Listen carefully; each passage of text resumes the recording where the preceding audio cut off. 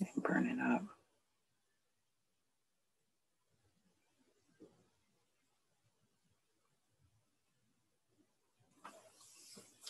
Where are my notes?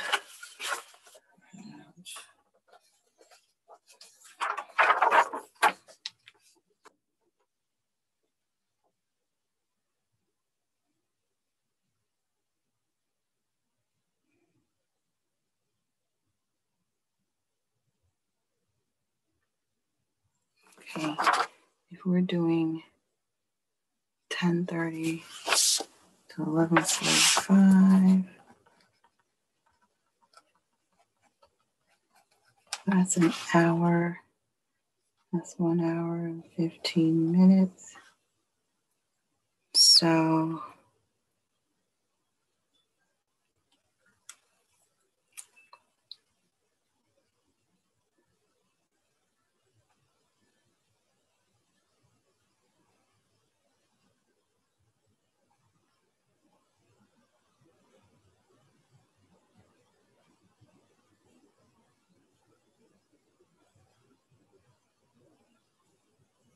I'm burning up. I feel like I'm going to be on fire.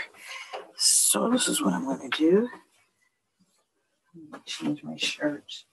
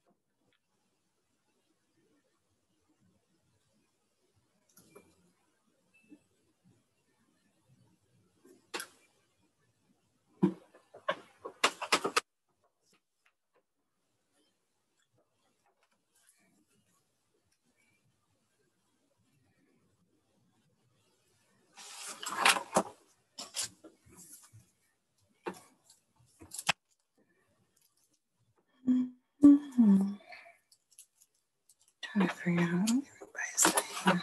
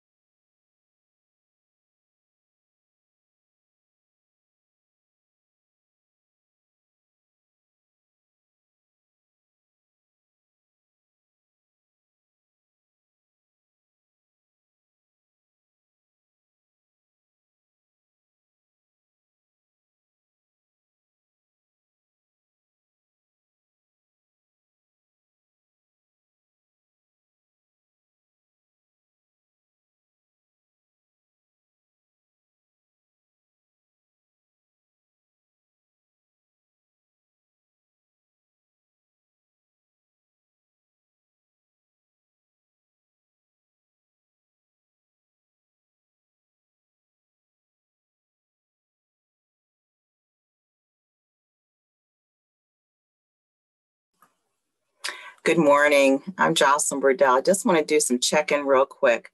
I see Angelina Farallo, and I see Austin Verdejo. Is it Verdejo? Okay. Yeah, Verdejo. Verdejo, okay. And let's see. And I see Christopher. Yep, I'm here. Ham or ham? Ham. I'm sorry? Ham? Like the okay. like the food, yeah.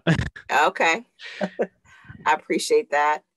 I have my sound turned down so low I can barely hear anybody. All right. And then Roman Smith. I think that's the only person I don't see. Okay. And I'm assuming you want to go in the order of the program? Sure. Why not? Okay. Is that fine? And then we can either do Q&A after each one of your individual presentations, or we can do it at the end. I traditionally have been doing them at the end, but I'm comfortable either way. I feel like doing, oh, sorry. No, go ahead. I was gonna say, I feel like doing Q&A after each individual presentation might work better, because then each respective person's presentation is still fresher in our minds to have those questions available. Okay. Comparatively, whoever went last, that would be the one stuck out most, and we'd kind of, no, I don't want anyone to fall to the wayside. Sure. I also tell people to put their questions in the chat also. So I'll read questions from there. And so that will give you then roughly about almost about 16, 17 minutes for each one of your presentations. And so when we get to that point, I will just sort of, wind down with that last question, then go on to the next person. Okay. All right. And I have just texted Roman to see where he is. So hopefully he'll come on soon. Awesome. Yeah.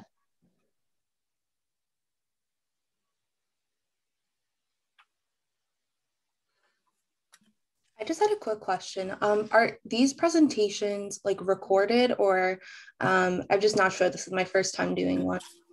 I'm sorry. Yes, it is. It is recording. It's recording, right? It's been recording ever since I logged in. So I'm sure they'll take out all that. Yeah, they'll take out all this dead space and stuff and start with the actual presentation. Okay, great. Mm-hmm. Are the presentations going to be made available after the conference also? I'm assuming they are. I'm just the moderator, so I'm not 100% sure. So, but I'm assuming they're going to be available on their website. That's what most conferences have been doing. So, yeah, making them available after the conference on their website, which will be great because you'll have something that where you've been presenting virtually, like for the rest of your life. So it'll be great. If you can, download it to your LinkedIn page. It still feels so strange because I presented in person 2 years ago, so it's just such a dramatic shift. Yeah, I'm getting used to it, In some ways, it has its advantages and disadvantages because you actually can see yourself presenting. So, which makes it kind of nice. You make sure you've got all those right facial expressions going on, whereas before, you don't get an opportunity to see yourself. And so that's what I like about it. Oh, there's Roman. True. I guess I'm a little biased because I really liked Baltimore when we went there. That was just a fun time. Yeah. Oh, okay. Also, I'm a little off topic. I apologize for how I sound. I'm a little under the weather, so I'm like doing my best to push through. But I might be a little nasally. Yeah, it's that time of the year. All right. I have 10:30. And so I thought that I would begin to get us started. Good morning. My name is Jocelyn Burdell, and I am your moderator for today. It's a pleasure to have you all with us, and looking forward to these fabulous presentations about marketing and technology innovation. As we know, a lot has been going on, especially in the techno area, particularly since the pandemic. We've had to pivot and to operate differently because we're living much more in a virtual world as we have been. And so that has impacted marketing and how we do business. And so we've got 4 presenters today. The first one will be Christopher Ham from Macaulay Honors College, which is part of City University in New York.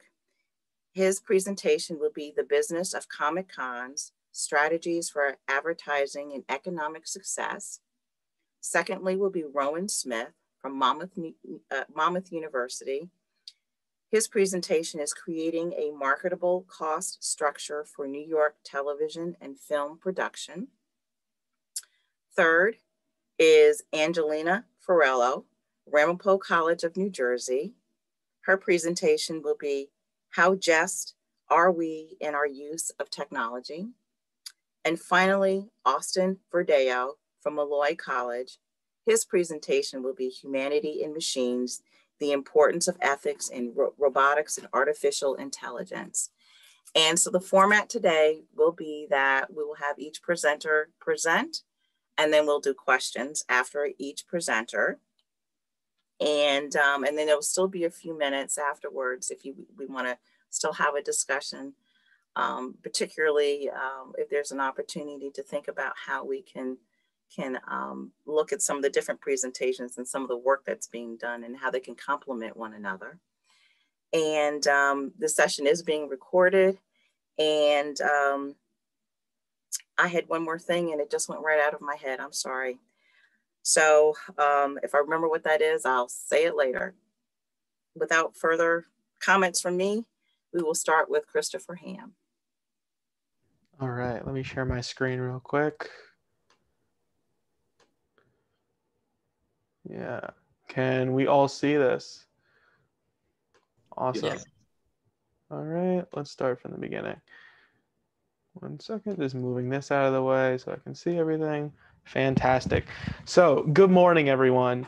My name is Christopher Ham from the Macaulay Honors College at Queens College. Over the past 7 years, I've had the opportunity to travel across the country to conventions big and small. It was at these conventions that I've gotten to meet many hardworking business owners and artists. However, recently, I learned the 45% of all new businesses in America fail within their first 5 years. Knowing this, I got to work on my project entitled The Business of Comic-Cons: Strategies for Advertising and Economic Success. With this project, I hope to help current and future vendors improve upon their business models to generate more sales at conventions, hopefully growing the community of people that I believe make conventions so special. So a little historical background before we really get into it. Now, the very first recorded Comic-Con happened in my home state of New York during the summer of 1964. This was called Comic On.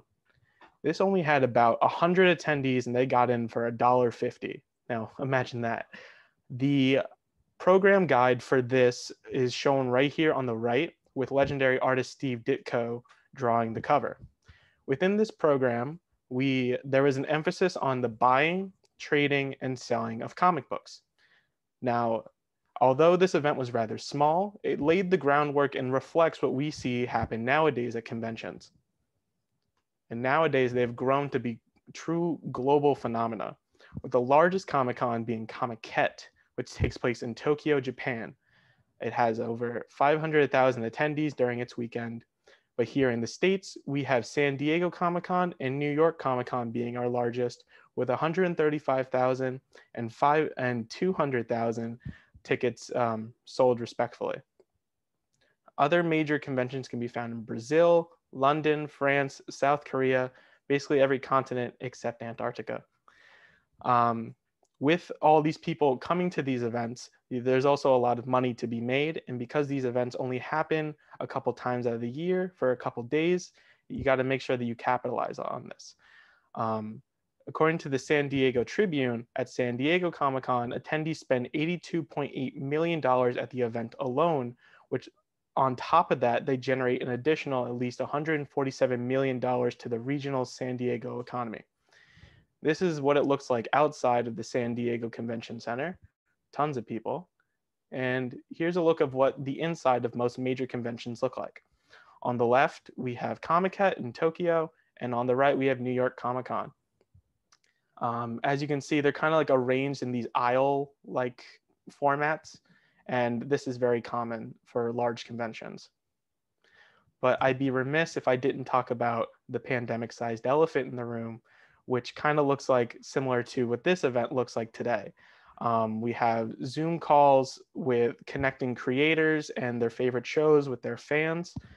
This is an example of San Diego Comic-Con at home, where we have a Star Trek panel happening on the left side, and on the right, we have an interview between IGN and the new Mad Max movie.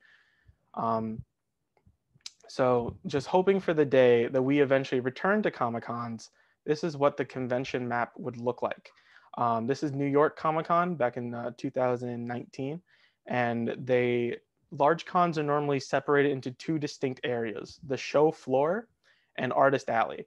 Now, the show floor is where you're going to find all the exhibitors and businesses, everything from the major multimedia companies like Marvel and Warner Brothers, but you're also going to find the local guys too, the local comic book stores, the small independent publishers, You're also going to find the guy in the corner selling t-shirts or Funko Pops and anime plushies. Everything you're going to find is over there. Here we have over 700 different businesses in one space. On the right side here, we have over 500 artists in Artist Alley. Artist Alley is normally a place where artists and creators all come together. They can be of varying levels of experience in the field, varying levels of talent, and also varying levels of price. Now, not every convention looks like this. This is just the major ones, but one that looks smaller would be this one that I got the chance to go to at the end of December. The Devotion Comic Art Sale, which happened in Long Island. It was here where I spent the majority of my research conducting tableside interviews, socially distant, of course, as well as having Zoom calls and phone calls on the side with different people in the industry. Here's me on the right conducting one of these interviews there, and also just a general layout of what this convention looked like. I made sure to get different viewpoints from different people in the industry, everyone from illustrators to inkers to local comic book store owners and comic book store workers. On top of that, I also spoke to people who organize conventions and just made sure to get as many different viewpoints as I possibly could with the limited access that I had given the pandemic. One question that I made sure to ask all of my participants was if they felt that the convention environment was competitive, collaborative, or both. And a resounding answer has been that it's been both. So I want to talk about a little bit more of the collaborative side of things. So if you look at a convention, it's very similar and has been compared to a trade show. Here, professor and graphic novelist Keith Mayerson writes that at conventions, comic creators and publishers present their work to the world, where they also meet and greet not just their fans, but also commiserate amongst their colleagues. Like I said before, there are hundreds of thousands of people inside a convention that all work in the same industry as each other, with different levels of talent and different levels of experience. So talking to other people and getting your name out there is definitely going to help. Now, one of the people that I feel exemplified this ideal is Mr. Tony Cordos. Tony Cordos he's typically a DC comic cover artist. And he's worked on titles like Batman, but he told me a story of a time where he went to a convention in Texas. Now, it was here that he got the chance to meet with Mr. Eric Vale. For those unfamiliar, he is the voice actor for Shigaraki on the English dub of My Hero Academia. It's an anime.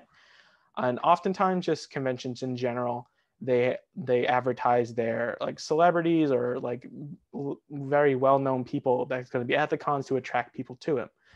Knowing this, Tony Cordos went to the convention with this piece that you can see on the right, and he showed it to he showed it to Eric Vale. Eric Vale liked it so much that he bought out the entire stock that Cordos brought for that weekend in order to sign it and sell it to his fans. This type of relationship went further to the point where Vale had contracted Mr. Cordos to be the sole character artist for Shigaraki for years after the con that they've met.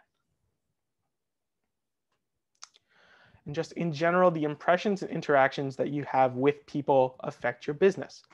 Reputation affects future business in the sense that I've spoken to people who organize conventions and get the people who make up the vendors on the show floor. For example, Phil Russett, he is an organizer of CreatorCon, and he has told me that there are certain vendors and artists that he won't invite back to his conventions because of the way that they conduct themselves.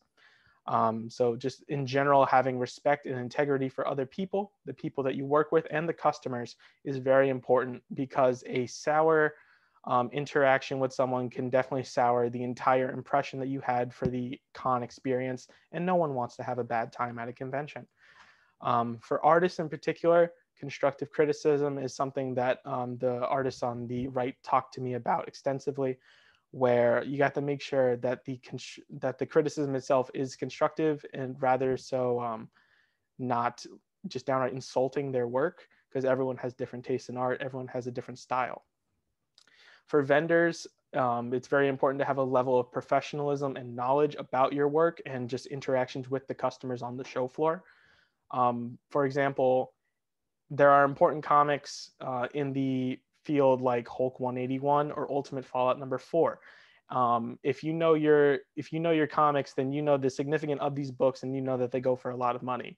Anyone can look this up on their phone, and anyone can check the price on eBay. So definitely knowing it offhand shows that you mean business, that you know what you have.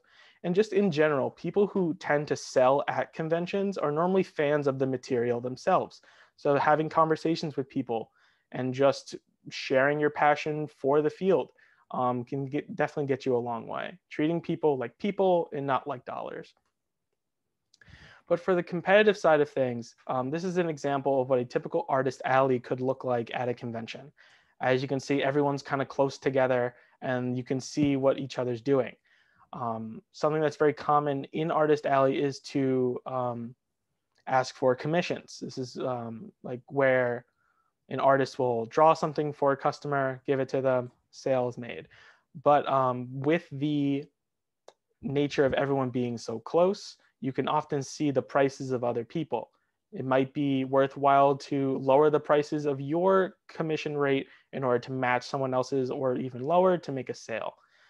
Just in general, because everyone's so close together, everyone gets to know each other, and you can also see how other people are presenting their work.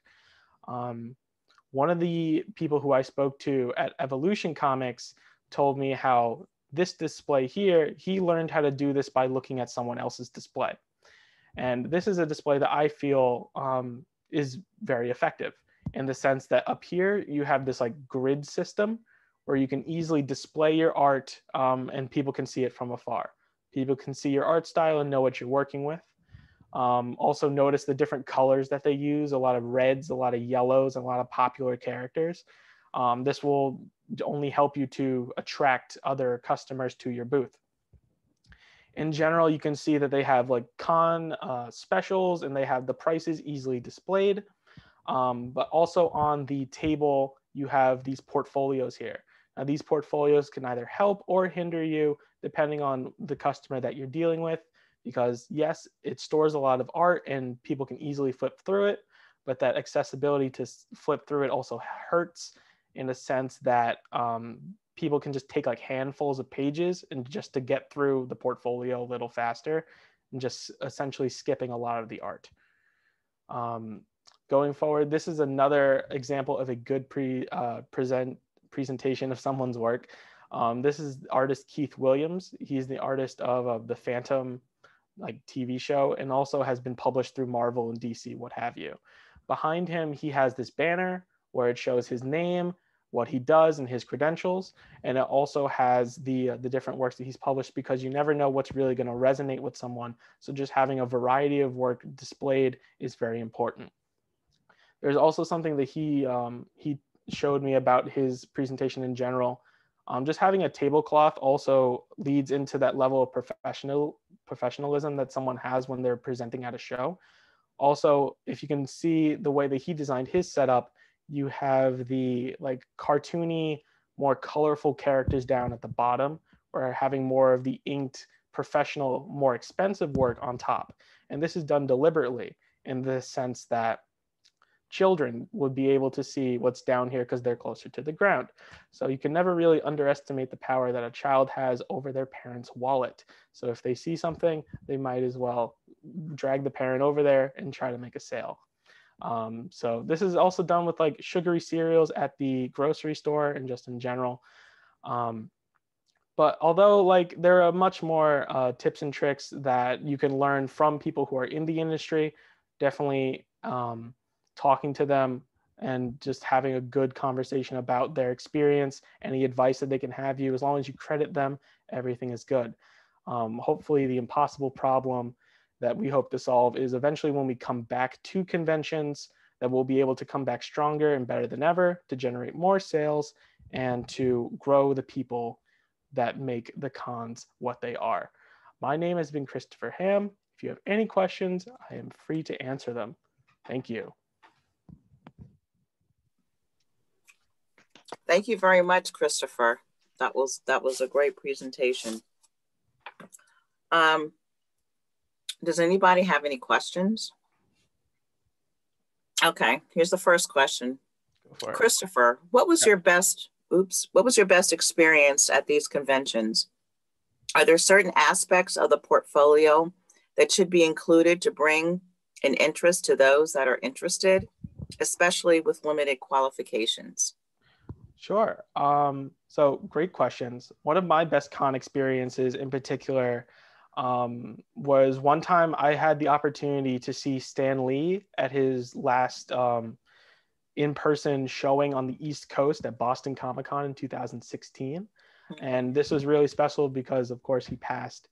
But I was able to meet him. He was able to sign something for me, and I got to see him at a panel. And really, he was just full of life, and he was everything you wanted him to be, that you see on the big screen. So that was really special. And to address the other question about the aspects of portfolios, a lot of the time, what people tend to do is kind of group the theme of the pieces in the portfolio. So you'll have like, you can arrange it by like all the Avenger stuff is here, all the Harley Quinn stuff is here, and Superman, and so forth and so forth. So if people do start like flipping through it, there are distinct sections where they'll be able to see everything in that section and stay with that section.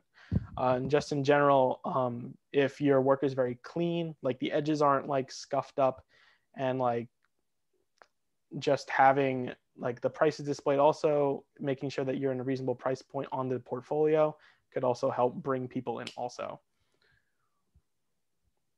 Great. Roman? Yeah, hi, Christopher. I actually went to the Comic-Con with my mom in Philly a couple years ago. It was awesome. I dressed up as Captain Kirk. But I was wondering, from a marketing standpoint, like how do they decide the prices to give when they're giving those meet to greets to actors? This kind of goes over into my topic, but do you know how they determine like an actor's level of popularity towards what they charge? I always thought that was so interesting because you could tell that some were valued more than others, some C-list actors, you know what I mean? No, yeah, for sure. I mean, a lot of the time, these actors are represented by an agency. So really, it's the agency that's coming up with these prices, not the actors themselves.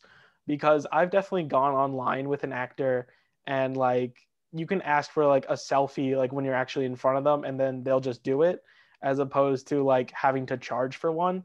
Like if the actor was in charge of the prices, it'd be very different, but really it's the agency. No, that makes total sense. It does.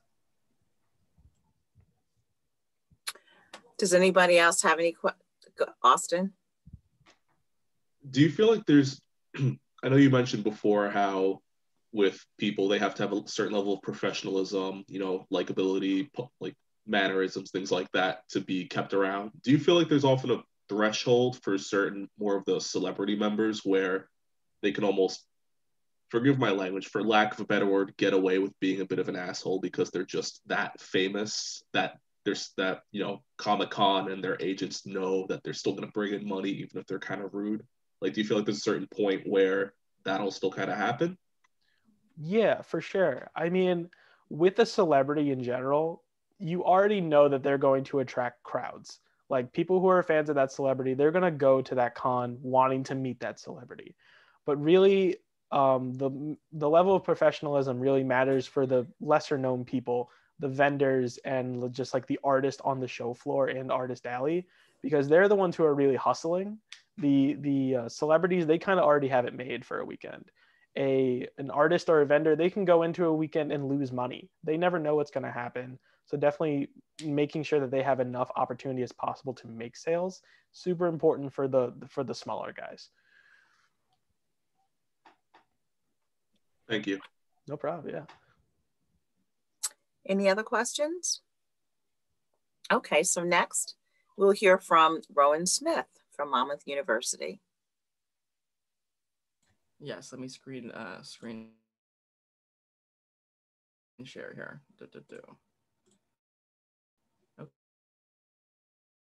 Okay. Now, let me know. Yeah. Oh, here's. Let's go back in the presentation here for a minute. 1 second. Okay. Wonderful. I'll start. Hi, I'm Roman. My title here is Creating a Marketable Cost Structure for New York Film and Television Production. So here, I'll move into this. Great. So we'll start off here just with a quote from one of my interviewees. My project here enlisted a lot of interviews to figure out what was going on in the New York film and television industry. The first one here I like a lot because it explains sort of what I did. One of my interviewees, she went by the name Caroline, which I changed everybody's names for anonymity, but she was a pretty successful commercial actor whose career I admire. And I said, I'm a business marketing student. You know, I'm also an actor. But right now, my whole thesis is to make a market study of what's going on in New York. And she goes, kudos to you. I really admire your attempts for control or something. And that's really what this thesis was, me trying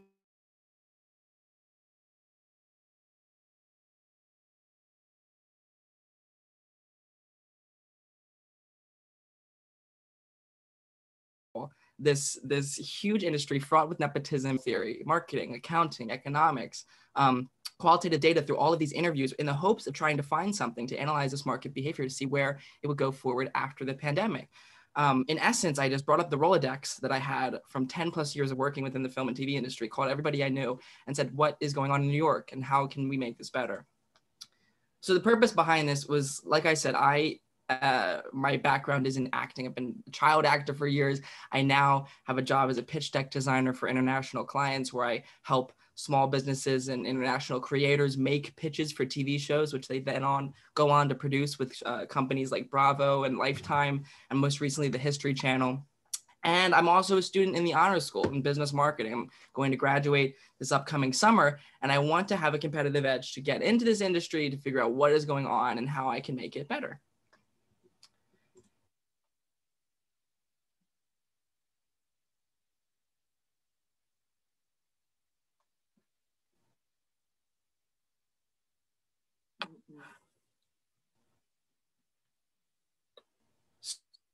So this industry is big because of the pandemic, but there's a lot of money here. And this is not the only market too. We look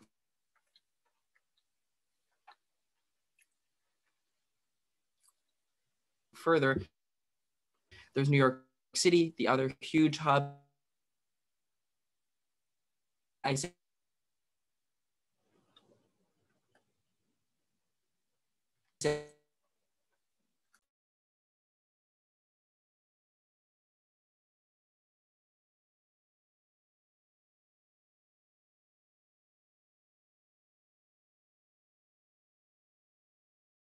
and honestly, the answer to that is artists used to have a lot more control over how they sold their own work. I then looked, oh no, can you everybody hear me? Now we can. Oh, I'm sorry. Let me. Thank you, Dr. Mezzi. Let me know if something cut out. Did what happened? Anybody know? You might want to go back and redo that whole previous slide because okay. Yeah, a lot of cutouts. Oh God.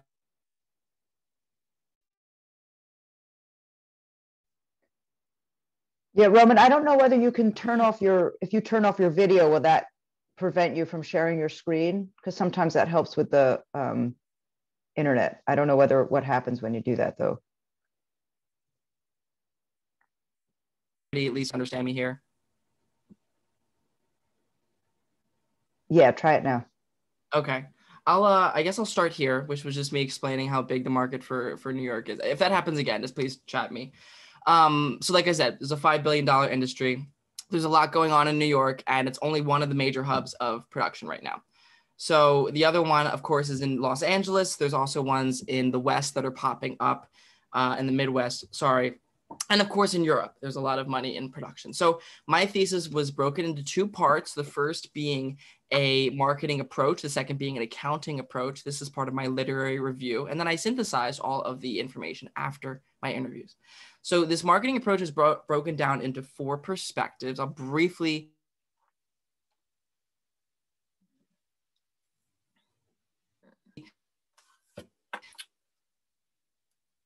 talk about what they are. You can read them here, the old and the past. And then I looked at the endowment and grant model, which they say is the #1 way in which artists get money through grants and endowments in the government. But right now there's a lot of, there's not enough exposure to these grants, so artists aren't really getting them as much. And then of course I looked at the subscription services model of art buying, which is the most popular one. Think about your Netflix accounts and your Hulu subscriptions. And then finally, I looked at the classic advertising model, and I used a case study of TikTok using their interstitial ads, their full screen ads, right when you enter the app, and that gets them money.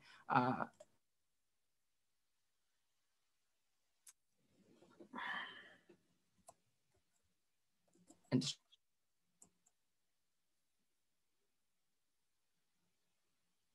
distribution deals. Okay. The second is an annuity and interest model. Oh my goodness, I'm frozen. No, you're. I don't know what is going on. You're back. All right. I don't know. I wish I could help it. I don't even know what's going on. Maybe if we turned off our videos also, it would help load faster. Yeah. Okay. Like whatever you think. Yeah. It's looking okay from my end. What I'm wondering is, are there other people in your house's Wi-Fi that are also using up a lot of internet? Because that might be what's disrupting the data flow. You know what? If it becomes an issue, no is the answer. So if it becomes an issue again, please let me know. But this is quite odd. Okay. So where were we here? Accounting approach. So like I said, I did 3 perspectives: annuity and interest growth model, where art was being functioned as an investment that grows over time. Think about your NFTs that are popping up right now, where people are buying digital art with the hopes that they will grow over time.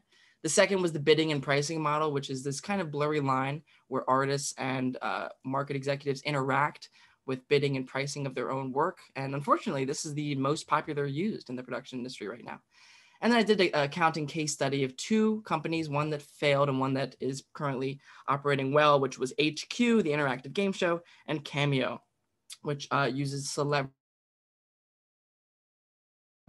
cameos sent to people. For my interview portion of the thesis, I broke it down into an industry analysis. This was actually taken from my coursework here at Monmouth, an entrepreneurship textbook, which I thought gave a good framework and scheme for how an industry analysis should be done. Okay.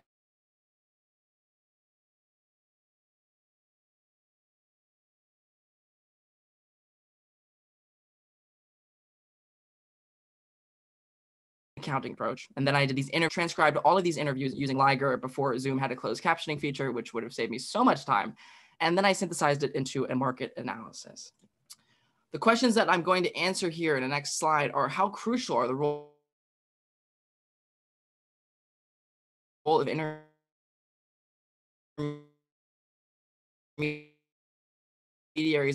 in production? Like Christopher was saying, who are these agents that will avoid the negative aspects of the industry as a whole? And what is the future of this industry? I'll spend a little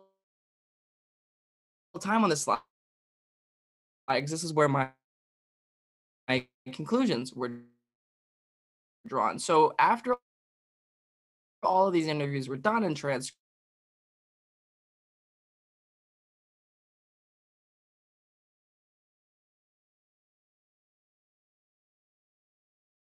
second spot on it.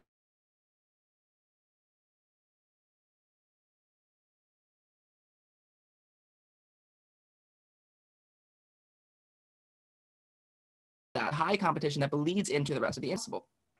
Second was the merit. This kind of goes more into the artistic and creative side, but the leaders within their industry feel that the merit of their artistic work is a secondary factor to the bureaucracy that takes control of the industry. That means that some artists feel a bit disillusioned with their work, whereas they feel that it's more inclined towards the monetary principles of the industry instead. Specialization, there was actually a rift in my interviewees where I said, is it better to be a specialized artist or just kind of a Renaissance man, good at many different things? And people didn't know. They said, you know what, I would rather be the best in my field, but also I see the appeal of this gig economy, getting money in any direction that it flows towards me in. I looked at the future, of course, of this industry, and this was during the pandemic. So I looked at how productions are having to put up these expensive ventilation system, how extras, which were usually a bottom line on the accounting book of productions, now had to be in hotels for quarantine, which adds to the labor cost. And the end of the story was that digital animation and anything that can be produced remotely is going to win the day. I looked at the industry disruptors of our media landscape here, what's happening. I looked at NFTs. I looked at TikTok and how that is contributing to the content that we see. And then finally, that agency. So once again, these unions and agents and people who fight for the creatives, do they have the best interest of the creatives at heart? Most creatives say no, and then most union leaders would say yes.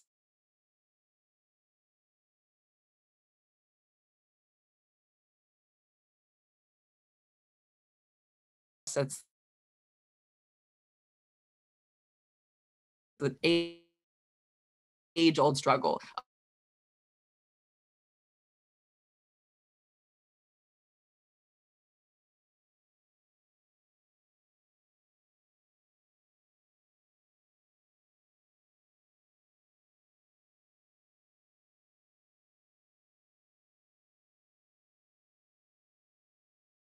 How TikTok does its own.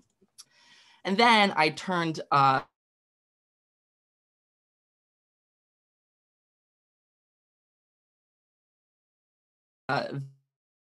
into a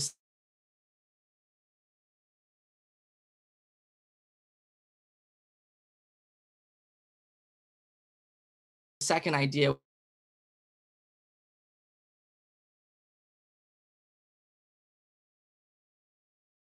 And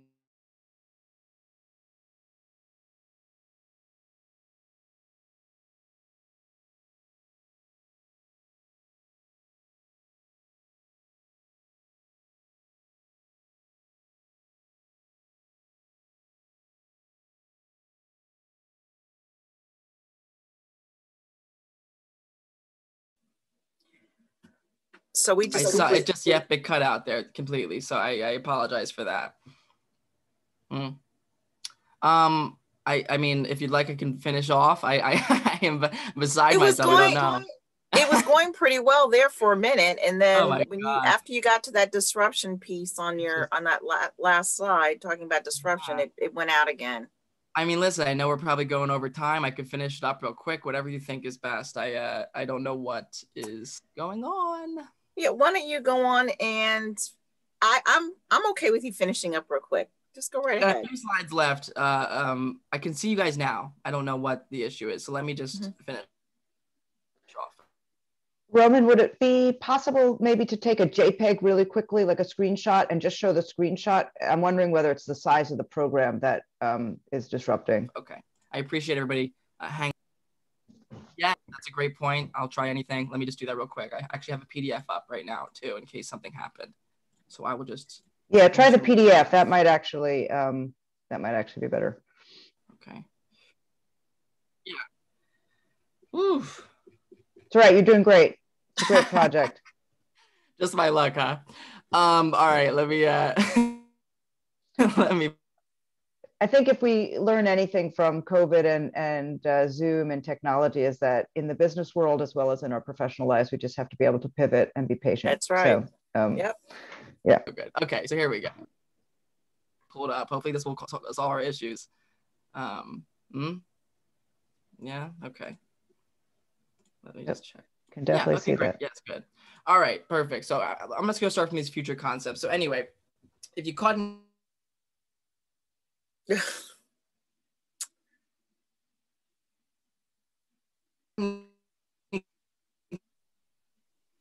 Hey, Roman, you're still cutting out. Why don't you turn your saying beforehand, if that's even possible? Yeah, why don't you do it without? Can you just Roman, I have a suggestion.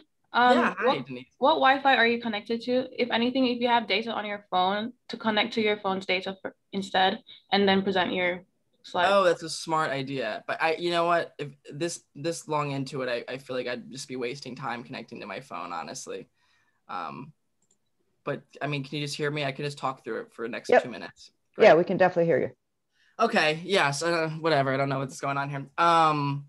Okay. So I synthesized it into 2 different ideas. The first one was that I wanted to make something that brought a little bit more of meritocracy back into the media production agency after talking to all my actors and my directors. And the idea that I had was that artists would offer up their work, right? They would send in their art projects, and then in return, they would kind of get what I called clout or merit based on who they submitted their artwork to. And it functions similar to how the TikTok algorithm does without us even knowing, the sort of AI involved with that.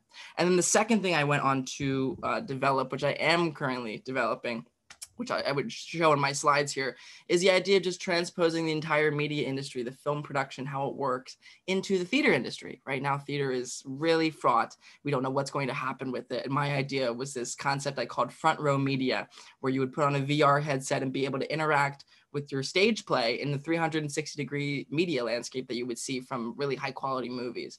And I started developing that. Even as my last semester in college, I started a little Kickstarter campaign and GoFundMe. I was talking with my advisors about how my target audience might be affected by this. I've slowly found out that I am one of the only people who can stand watching a live stage performance via VR, but we're still working on it.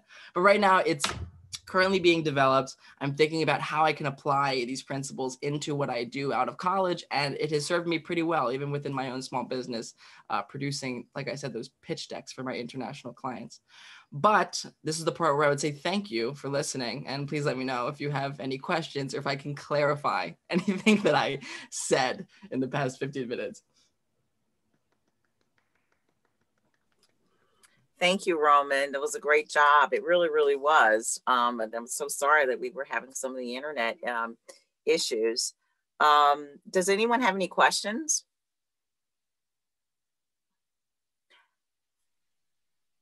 So okay. Yeah, go ahead. No, go ahead. It's fine.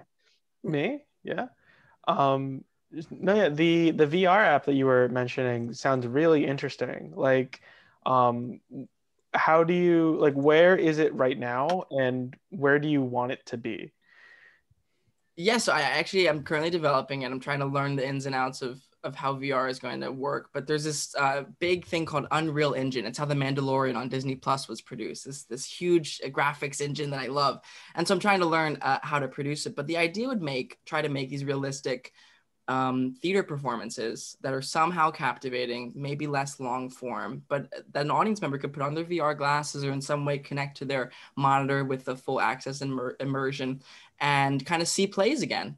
Because I love plays. I was a huge theater buff for mostly plays, not really musicals, but I just liked acting and seeing it close up. So I want to try to recreate that performance, and it might be through VR that is the best avenue for that. But still, like I said, idea phase and just something to apply this research to, you know? Yeah, for sure. I mean, they do concerts like that now. Why not plays? Exactly. You're right. Why not plays? I don't know.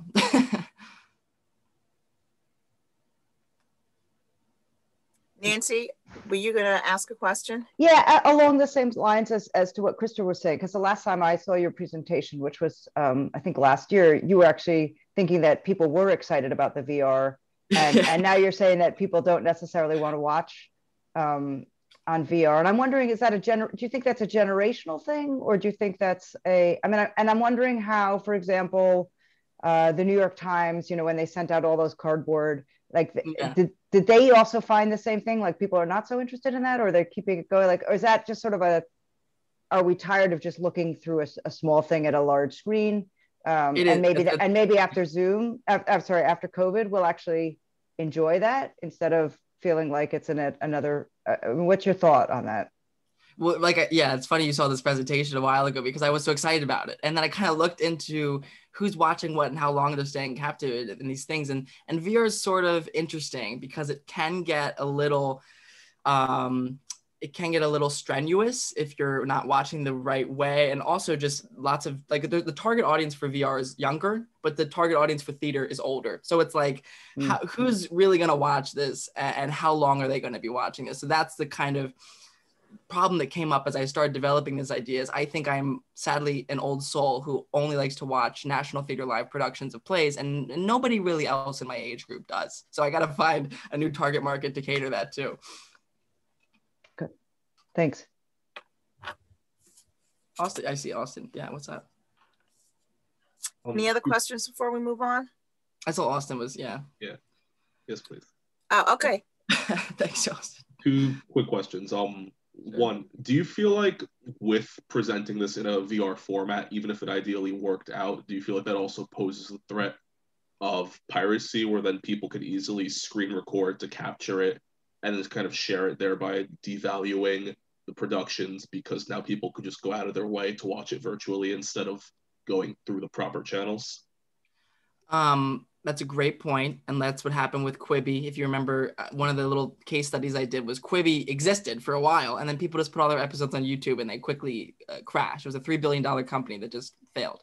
So yes, that is an issue, but there's companies that do it right. Like I said, one of my favorite companies right now is the National Theatre Live out of the UK. They have a secure system where they have all these wonderfully produced theater productions that are accessible to their subscribers, and they really are tight about how they put out their content, and it's really high quality content. So I think it can be done, but it's just, you got to put thought into it, which is what I'm trying to do.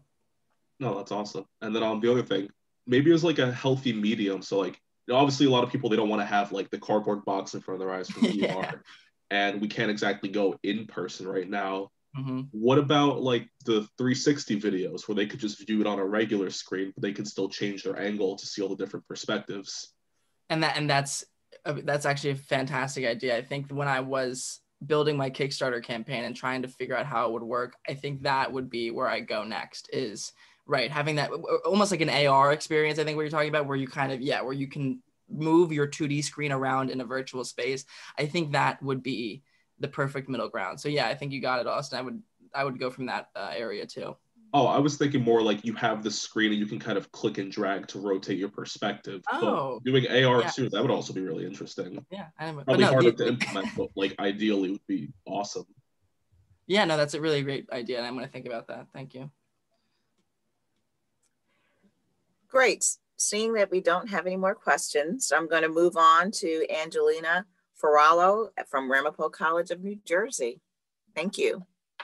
Alrighty, good morning, everyone. Just give me one moment, as for some reason it's not working for me to share my screen.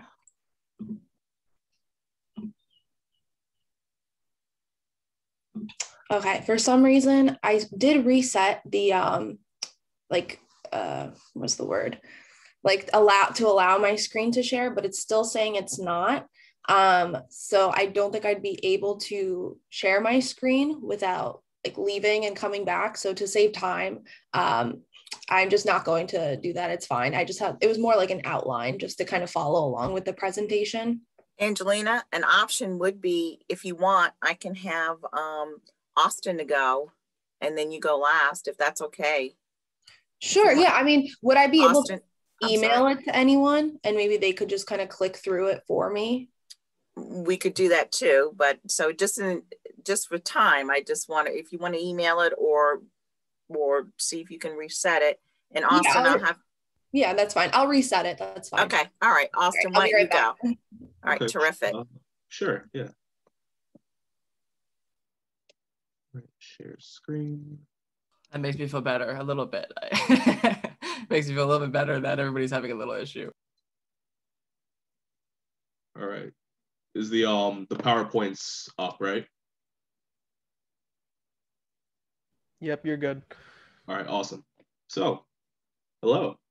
My name is Austin Verdejo. I'm from Molloy College, and contrary to how stoked I am on all this computer science jazz, I'm actually an art student, but I also have an interdisciplinary major for marketing and computer science, and it is a special kind of frustration, but fun nonetheless. And today I'm presenting to you about humanity in machines and the importance of ethics in robotics and artificial intelligence. Before I really dive into it, I just want to clarify a few things with regard to definitions, I guess. So robotics relates to the development and existence of machines that substitute or replicate human actions, but don't necessarily have to be like the humanoid robots that we sometimes tend to think of. And then also the difference between artificial intelligence, I kind of use as a broad term. I know sometimes we also equate that with machine learning, which is actually a subset of artificial intelligence. While artificial intelligence itself is a machine being able to essentially simulate human thinking, capability, and behavior. So with that aside, what I plan on presenting to you today is not only issues within robotics and artificial intelligence, but also how they are used, how certain resources for the hardware is obtained, and the effects it has on both humanity and the environment. So to start, I'd like to speak about military and police use, and more specifically start with police use, to which, if some of you are familiar with Boston Dynamics, they've put out this weird little guy right here and all sorts of other robotics. They're one of the top ones in the country when it comes to robotics. And they've been beginning to do contracts with police departments.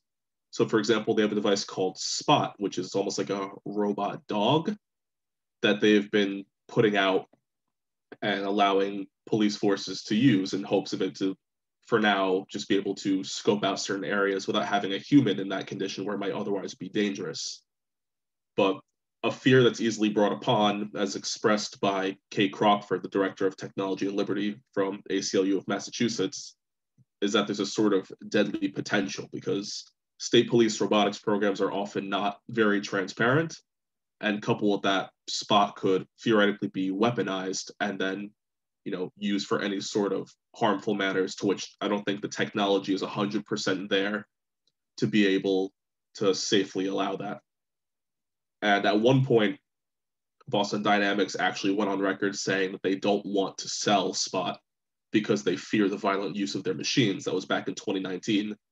Meanwhile, now, 2021, you can go right to their website and it's for full sale instead of leasing. So clearly they've kind of stepped back on that notion, which means even within legal parameters, police would be allowed to use that.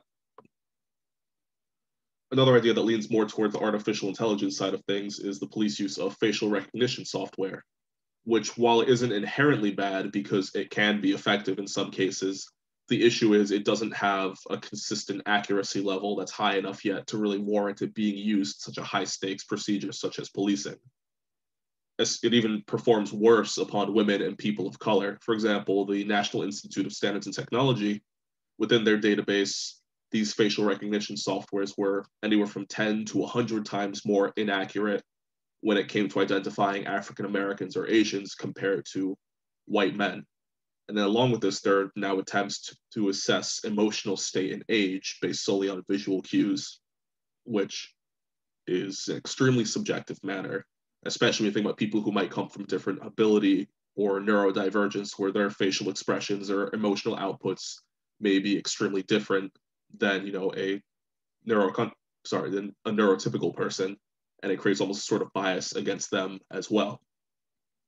To which, someone who might just simply be an anxious person or someone who's exhibiting a trait that someone deems as anxious through this surveillance technology might be automatically pinned as looking a bit guilty. And if they happen to have some similar features to someone who they're looking for, they end up getting tracked down and thought to be the person possibly. And there's just the use of the technology itself is not inherently bad, but it's not at a good enough point to be safely used. And that's the greater issue. And then likewise with the military, there's the issue of the military digital complex, which is the militarization of cyber operations used by the government and corporations. And I guess a very popular and very appropriate example would be defense against cyber terrorism. You can look up, there's video displays of the amount of cyber attacks on the US and on other countries every day. And it's just hundreds of blinks of lights per second to show how many attacks are occurring so frequently on the day. So obviously, something like that is necessary. However, there are also much less appropriate examples of this kind of use, such as drone warfare. The US military supposedly holds a jus ad bellum and jus in bello stance, meaning that there's a specific set of criteria for going to war and criteria for behavior during war. But the use of drones poses an ethical issue, both in the human disconnect and the abuse of the drones themselves. Because a lot of times it's trying to be automated, which, that lack of human use not only reduces the human empathy element, but also when they're trying to analyze for people, but obviously, soldiers and militaries of other countries are aware of this, they will sometimes have their soldiers and combatants in plain clothes or much more well-disguised clothes, meaning that the detection of combatants versus non-combatants becomes increasingly difficult. And even if a human is controlling the drone, still looking at things over a screen versus face-to-face decreases any sort of empathy and makes people much more willing to pursue these drone strikes, and can also decrease the amount of regard towards the destruction of the innocent human lives, destruction of property in the general civilian areas. And I didn't even want to put any photos of the kind of destruction it's done to civilian areas. That's just absolutely heartbreaking. I don't want y'all to have to see that if you don't want to. And then on a similar notion, with SpaceX, one of Elon Musk's various companies that he owns, they've already signed 3 military contracts with the US Department of Defense because they want to use that technology for weapons delivery as well as issue tracking. And while that isn't inherently bad, it kind of opens the gateway for a further development within the military-industrial, military-digital complex, buoyed by these established contracts. SpaceX is the start, but it creates almost a sort of social acceptance and corporate acceptance towards military and modern tech cooperation, which could then lead to more use of artificial intelligence, robotics, to which allowing these, machine control devices going into war poses a lot of issues. One of the biggest ones being data bias that can exist within it. So similar to how I mentioned before, one example of data bias that I said was the issues of detecting faces of women and racial minority groups. But data bias in general isn't restricted to only that. And to put it simply, it means that having biased data as the input for a machine will lead to a biased output. Just because a study shows a certain result or a survey gives a statistic doesn't mean that those studies are inherently true. And likewise, you can find a range of studies, but if they're biased towards a certain result and you're only putting in those ones, then obviously there's going to be a skewed result. And people too often are so willing to trust any sort of technology output where, oh, if a machine did it, then it must be true. And a simple but kind of funny example I found when it comes to data bias is, think of it this way.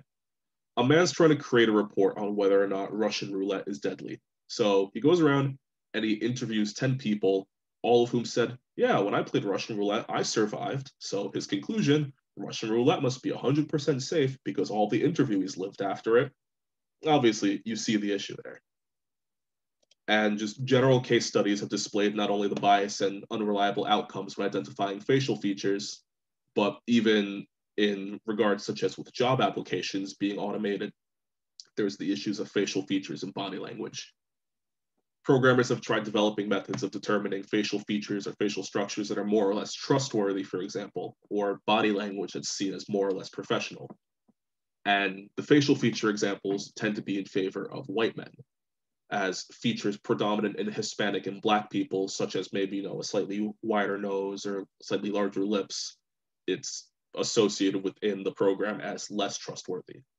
And on a similar notion, kind of like I was talking before about ableism, trying to automate the process of analyzing body language can be inherently ableist, because if someone has a form of a physical or verbal tic, or a neurodivergent person who just may not be capable of prolonged eye contact or find themselves prone to stimming, are automatically put at a disadvantage, which directly goes against the typical non-discrimination policies that places are supposed to have. Now, there's also a set of environmental and human rights issues that come along with robotics, typically associated with the waste or the obtention of materials.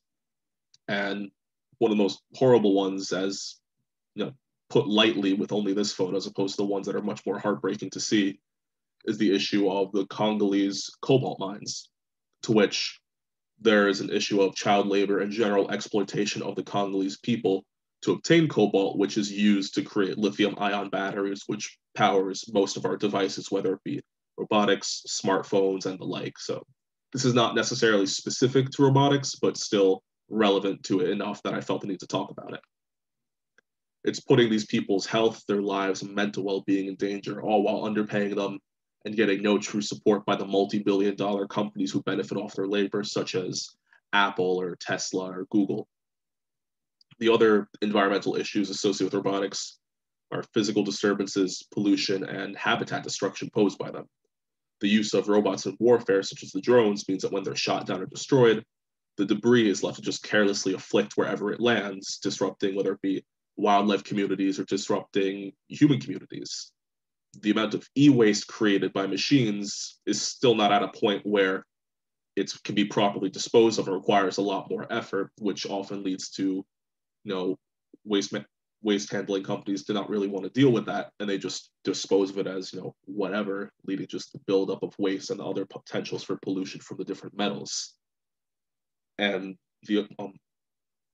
and there's also the pollution that comes along with the general mining, to which it's disrupting the habitats, anything goes into the air, into the water. There's just a lot of issues relating to the environment that are posed by the improper collection of materials for this. It's not to say that, to have machines or robotics is bad itself, but the way it's presently handled is the biggest issue with it.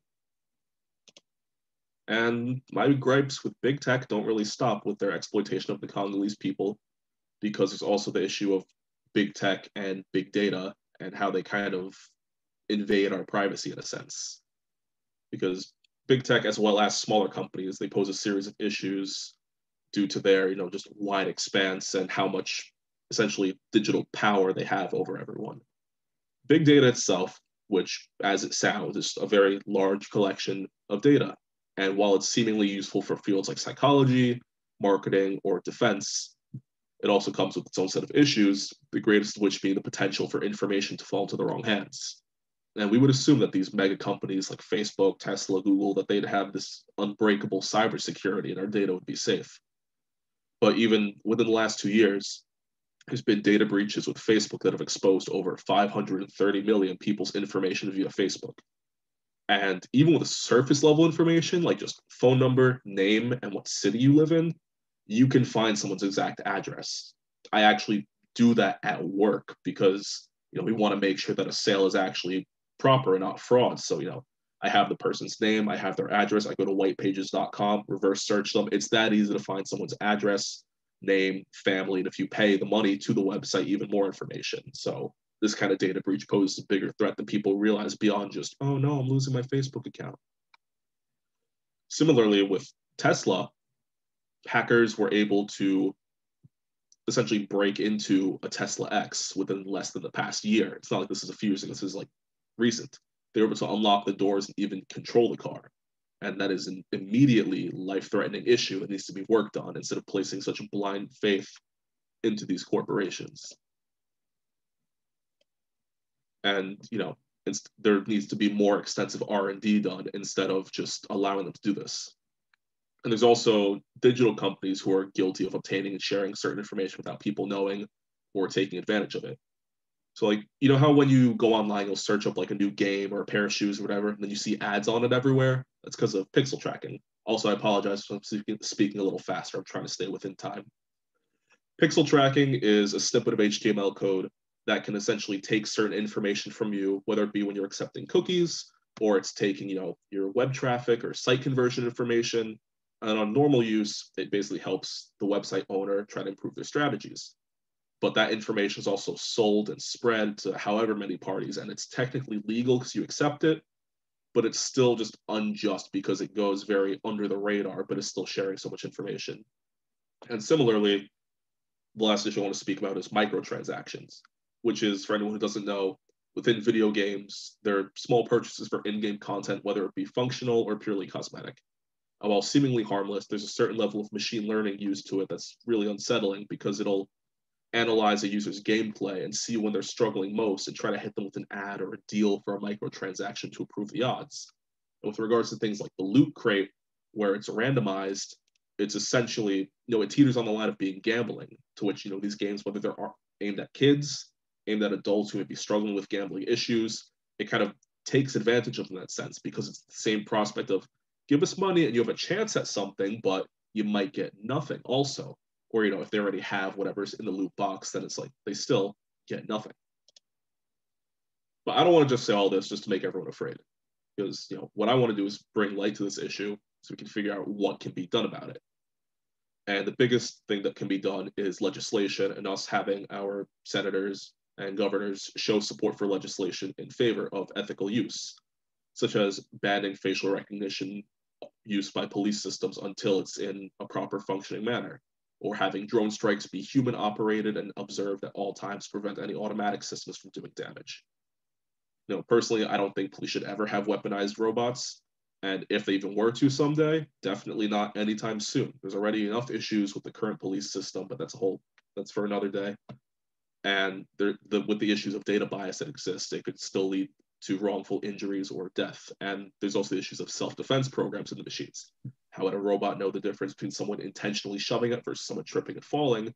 All it will know is, I've been shoved, I'm being attacked, where's the nearest assailant, and take action. And then likewise, there needs to be regulations put on companies when it comes to this. Thankfully, there's already antitrust in development against the big tech companies. And I understand that with regard to the issue of the Congo cobalt mines, it's more of a gray area because, you know, the mines are in Congo, but then it's co-owned as a joint venture by Congo and China, but then the materials are shipped from the Chinese company to the US. And there's just too many loopholes, but hopefully there will be some form of international regulations that can be put into effect for that. And I guess the biggest thing of all is just making sure that when people are initially studying for robotics, AI, engineering, things like that, they need to have proper ethics courses, even just at least 2, because the majority of the top ranked schools, they just require 1. And at that, it's one specifically catered towards cybersecurity or AI, to which obviously there will be a bias in favor of the program because they don't want to dissuade students from studying it. But realistically, I'm not saying for, you know, ethics totally dominate it, but there needs to be a certain level of just classical, like 101 ethics, learning like how to determine what's right or what's wrong on your own based on all these different theories, not just specific to your field, but in general, because there needs to be, you know, that level of humanity when you're thinking about how to make these machines work, so there isn't any sort of disjoint or any sort of corruption or abuse that can occur within it. Austin, we need to wrap stuff up as soon Perfect as we possibly can. Oh, is it? Oh, okay, yeah. Fabulous, great. Angelina, you're next. Yes, alrighty, take 2. Thank you, Austin. And then if we've got a few minutes, then we'll grab some questions, okay? If people have questions for Austin, please put them in the chat so that I can then just read them off when Angelina's done.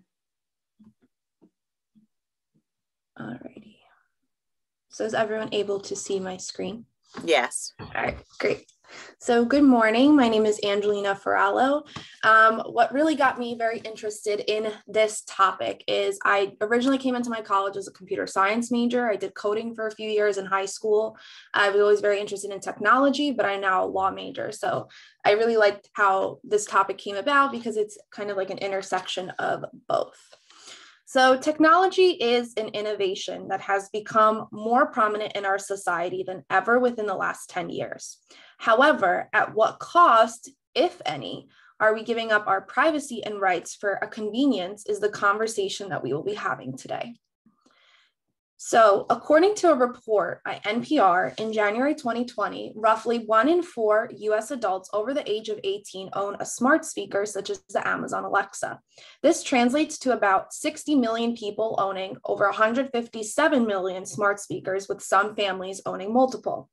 While the added convenience of voice commands and syncing personal data from your phone may be helpful at times, privacy policies of smart speakers such as the Amazon Alexa and Amazon Echo have come under fire and controversy in recent years. So in 2019, the New York Times, along with many other news sources, reported that smart speakers such as the Amazon Alexa never stop recording background noise and private conversations. While it is marketed and designed to essentially only listen when commanded, it has been proven that this is not the case, even when it's not triggered with, they call it a wake word. And that's just as simple as just saying like Alexa. At the time, many people began to report that they had a conversation with a friend regarding a particular store or product while near their Alexa, only to then get an ad for it online when on their computer or their phone, but they had never searched for it before. And while a smart speaker is fun and it's interactive, as long as one understands the certain level of privacy that you are essentially waiving by just owning one.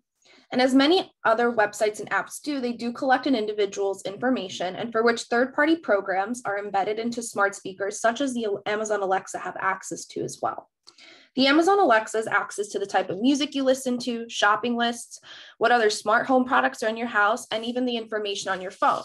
The question is, though, who's on the other end of the conversation that the Alexa inevitably records? So the New York Times explained that while the Alexa algorithm is what processes the words of the recording, it will always lead back to some form of human presence.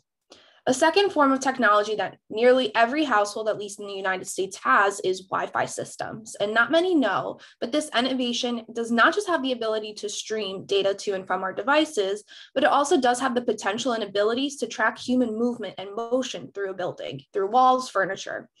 This system is known as RF capture, and it uses wireless signals to track movement by transmitting and analyzing wireless signals that bounce off people.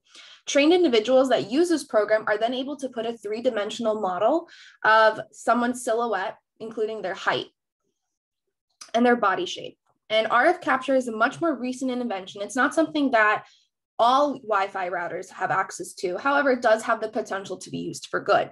For example, one of the purposes that it could be used for and is beginning to be used for is in homes with the elderly, to monitor if they fall and if they're not living with anyone in that particular room. And this type of technology is then referred to as technology-enabled care, or TEC. So moving into the healthcare system, the industry has also greatly experienced modernization at rapid levels. One form of this is with biotechnology. And in recent years, scientists have been carefully studying the chemical and genetic makeup of cells and have now developed tools that can be used to edit human DNA, work on manipulating various viruses or even plant life. While it is extraordinary, there are many ethical concerns that are involved with this, as well as the due to risk that rewriting the chemical makeup of matter does.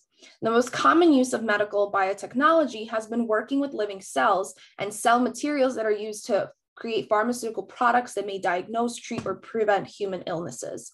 And one of these controversial technological inventions are CRISPR, C-R-I-S-P-R. It's a protein it's a system that uses a protein called Cas9, which according to Western Governors University is a molecular, essentially scissors that can cut DNA. And it can be used as a form of genetic engineering to correct genetic defects and to treat and prevent diseases.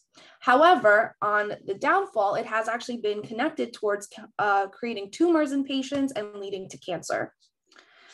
Another technological innovation that has grown more popular over the years is the use of genetic testing. So these tests can be done through a doctor's office, but it's now switched to more of a consumer market through the use of Ancestry, DNA, and 23andMe. Such genetic and ancestry kits are not only for individuals to learn more about their ancestry, but it also enables them to be tested for gene mutations and notify the individual if they're at higher risk of further developing any types of diseases such as cancer, Alzheimer's, or Parkinson's. While the consumer versions of these tests should not be the sole factor of deciding a treatment, these technologies and innovations are allowing for individuals to have greater access of knowledge of their health. The potential negatives of biotechnology may not always be linked to the technology itself, however. The potential, because it is so new, it may actually pose a risk to human life in critical trials. It tends to be very costly as well. And it can also prevent a border between lower income families that may not have access to such technological healthcare. And there are, on the more drastic side, concerns of bioterrorism. However, that's harder to kind of prove. And this image here is an image of a robotic surgery. And that is something that is becoming very more prominent in hospitals and in the healthcare industry. So the Agency for Healthcare Research and Quality published a case study in 2016 looking at the risk and rewards of such innovations. They used the example of a 66-year-old man who saw a urologist for difficulty urinating and was soon diagnosed with localized prostate cancer. His doctor recommended his prostate be removed through a minimally invasive robotic surgery and explained how it was done. The patient was told that this was the safest procedure, that the robot would create only a small incision, much more smaller than a human surgeon would, and it would have better control of the instruments and lower risk of complications. However, the patient experienced quite the opposite. The time of the procedure, the robot experienced a mechanical malfunction, its arm stopped working, and the procedure took twice as long as it should have to complete. Postoperatively, the patient experienced severe bleeding and required multiple blood transfusions. And it was later discovered that an artery in his pelvis had been nicked and damaged during the procedure. The patient remained much longer in the hospital than was originally expected and required several surgeries. Now, while this may seem like an extreme case, technological malfunctions are very much possible with robotic assisted surgery, commonly referred to as RAS, as it shares the same risks of laparoscopic surgery, such as infection and bleeding. The difference that many people want to note is that on top of the potential for human error operating the robotic technology, there's also the additional error of the technology itself malfunctioning and failing. So it's not necessarily a bad thing. It can definitely be used for good, but you have to make sure that you are still kind of preparing for the worst and have a backup plan when using it. And there are still many benefits with robotic surgery that should still be recognized. In the bigger picture, the University of Cincinnati published that robotic surgery has been shown to allow for patients to have a shorter hospitalization, reduced pain and discomfort, minimal scarring, a faster recovery period, and during the surgery itself for greater visualization, enhanced dexterity, and greater precision. While the case study I mentioned earlier may contradict these benefits, it is important again to note that there will always be a few outlier cases or negative experience with any new innovation. However, the purpose of this conversation is to begin to decipher if the good outweighs the bad or not. Moving on to artificial intelligence. So robots are not only developed and used in the healthcare industry, rather robot intelligence is being introduced in many various venues.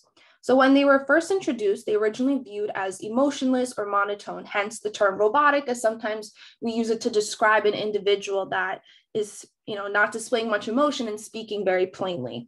So this has changed as researchers are now using AI or artificial intelligence to teach robots how to distinguish emotions and social cues in hopes of improving their interactions with real people. However, not many people are on board with this for multiple reasons. So one reason being that the most individuals simply do not agree that machines should be developed in such a way that humans can feel.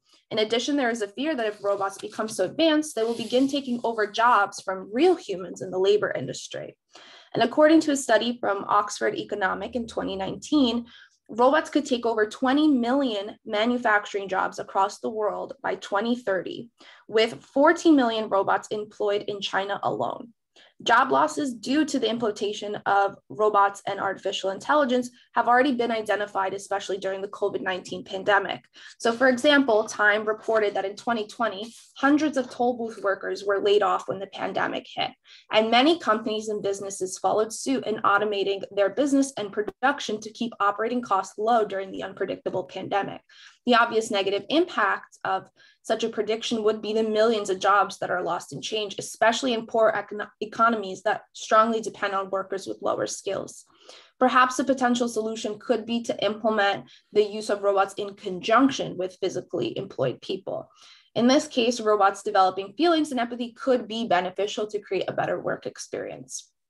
Another technological innovation that is highly autonomous and was introduced in more recent years are semi-autonomous vehicles. It was supposed to be predicted that by now, 2020, 2021, fully autonomous vehicles would exist. But there's been many safety concerns that have been voiced, as Tesla was the first prominent company that introduced autonomous vehicles, or the concept of them, that are equipped with an autopilot technology in late 2015. And the controversies with their program have been vocalized over the years, as there were numerous accidents that took place as a result of a malfunction in their software. And I actually recently updated my presentation to include that in March 2021, the New York Times reported that Tesla is under again new scrutiny because the National Highway Traffic Safety Administration confirmed that they're currently investigating 23 crashes that involved semi-autonomous Tesla model vehicles that were operating on autopilot mode. So their autopilot mode is a system that depends on built-in radars and cameras to detect lane markings and account for other vehicles and objects in the road. And when working properly, it is intended to steer, brake, accelerate on its own with little to no control from the driver. Only a few days ago, I think it was actually yesterday or 2 days ago, Toyota actually just announced that they're launching their own line of semi-autonomous vehicles and that they would make their way to the US and be available as of fall 2021. So Tesla and its chief executive, Elon Musk, again, continues to say that their autopilot mode in their vehicles are one of the most vehicles that are the safest out there, although federal officials are still investigating serious road accidents that have involved Teslas. So on my last section of my presentation, I wanted to also touch upon law enforcement and organized crime. So technology has not it's not just being implemented in the common areas where you would think it is, but it's also being implemented in general in greater scales in what are called smart cities. So this is still a concept that is fairly new. These cities focus on digitizing infrastructure, public transit, and vehicles in order to promote mobility and safety. And it's a newer classification in recent years, and it will still take time as the technology continues to be developed and improved for smart cities to fully come to fruition. However, some cities that are well on their way to become smart cities are Dallas, Texas, Seattle, Washington, Boston, Massachusetts, New York, and San Francisco, California. So for example, in Dallas, they've adopted a smart water monitoring system that can track the water usage throughout their city. That's really important to them because they are a much more arid region that does not receive a lot of rainfall. In San Francisco, California, it's the second most densely populated city in the United States. So they've implemented a smart city program that is focusing their technological efforts to reduce energy usage. So there's a commercial energy usage in the city that are transitioning to more than 300 LEED certified buildings with the goal that 100% of the city will have renewable resources. So San Francisco also hopes to broaden and enable autonomous driving that will create a connected vehicle grid to allow communication between the actual vehicles and higher end traffic guidance systems so self-driving cars can avoid congested areas. In New York, it's definitely among one of the lead cities as it hosts an annual Smart City Global Conferences, and it boasts many initiatives such as the use of smart sensors to monitor water management, waste management, traffic management, and to improve and automate aspects of tourism, navigation, and mobility. Then lastly, something that was touched upon in the previous presentation, predictive policing is also becoming very popular. So according to the Brennan Center for Justice, this system uses computer systems to analyze sets of criminal data, which will decide if a greater number of police should be deployed to a specific area or to identify certain individuals that are likely to commit or be victim of a crime. Some predictive policing methods focus solely on the data, while other systems implement the additional support of facial recognition and social media monitoring. So there are various concerns with such systems, as there is a level of transparency that these companies are not providing, specifically as to what kind of data is being analyzed and in what way it is being used. So the NYPD, which is the largest police force in the whole United States, it began implementing this as of 2012. And they did face a lawsuit by the Brennan Center in order to identify the firms that were behind the data and the way that they're receiving this data. And they actually filed a public records request under the Freedom of Information Law. So the NYPD was criticized for their lack of transparency because they also do not keep any audit logs of the predictions that their systems are making. And in these cases, there are constitutional concerns that are being raised, specifically the potential threat of rights that are protected by the Fourth Amendment, which states that there must be a reasonable suspicion in order for a police officer to stop an individual in order to prevent unlawful search and seizures. And just to quickly touch upon the drug market. So that is essentially just, it used to be a lot easier to track, but since things have moved online, pretty much if you have an internet connection and a shipping address, it's very easy to now order illegal substances online. So what makes this conversation so difficult and does not allow for a clear right or wrong answer is that we have learned that technology and modernization is here to stay. It's not going anywhere, but we need to have an understanding of these innovations and their capabilities to ensure that we're not signing away all of our rights and privacy when embracing them. Thank you very much. Great. Thank you, Angelina. We are well over time. I do, and if people need to hop off, that's great, and that's fine. I'll stay. It's Saturday. I have nowhere to be. But I know there was at least one question in the chat from, and it was for you, Austin. And I'm sorry. Oh, I see it in the message. Yeah, you see it about the changing policies and regulating tech companies. Can you just address that fairly quickly? Yeah, that was my question. I was just really, so I really just want to say this was such a great session overall, and papers really fit in a neat way, and just you guys did such a fabulous job. So kudos, and I look forward to seeing you all move forward in your careers and making this a better world. Austin, my question for you really was, so I love that you sort of looked at a more macro level of what kind of changes we could make, because that's so important. But on a personal life, like, so how do you, what do I, how do I adjust my own life? How do you adjust your own life to avoid participating in some of these systems just in your own life? Or do you just sort of acknowledge it? Like we acknowledge that Amazon's this awful company, it's increasing poverty, and yet we all still use it. Or are there things that you say, I'm going to boycott that, or I'm going to boycott, I'm not going to use certain things. I'm not going to use to Angelina, I'm not going to use Alexa because I know that she's listening to me all the time. Like, do we boycott certain things on a personal level? Because obviously the policy stuff is what's going to make the most change. Yeah, I was going to say, like, comes a certain threshold where we as individuals, we can do all we want, but if there's no legislative action, right, no corporate action, then it's all null. Like the common example, BP is the one who perpetuated the whole carbon footprint theory, trying to shift the blame to the individual, when in reality, 73% of the world's pollution is by 100 corporations. So there's like, right, we can do all we want. We can, boycott certain companies because we not only feel it's wrong, but also we may have a certain level of privilege to be able to not partake with these companies, because Amazon can be considered somewhat affordable for people because it's cheaper than going in person for certain things. If someone can't really afford to not use Amazon, then right, and likewise with the racial computer practices, that's entirely not even something individual. That's a matter of like the teams and the groups that are collecting data, the researchers that are putting it together. And then, what data do these programmers choose to use? So I guess, like you were saying before, the best thing that we can really do as individuals with regard to these two specific examples are doing our best to not show support to those companies that we deem to be behaving in ill practice, and also doing our best to reach out to local, state, and federal legislation in hopes that, our voices will be heard and have them show support for bills that will create more ethical justice, and likewise have them denounce certain laws that might allow for more injustices to occur. Right. Thank you. I just want to take any other quick questions. I just want to take this opportunity to say thank you very much to all four presenters. Your work is tremendous and very valuable and very much a part of many conversations, and I know that I've been involved with. So thank you, thank you, thank you very much. And I wish you all the very, very best of luck. And thank you all for staying a little bit over time. As again, this was really informative. So wish you all well. Happy Saturday. Right. Thank you. You're welcome. Bye-bye now. Bye-bye.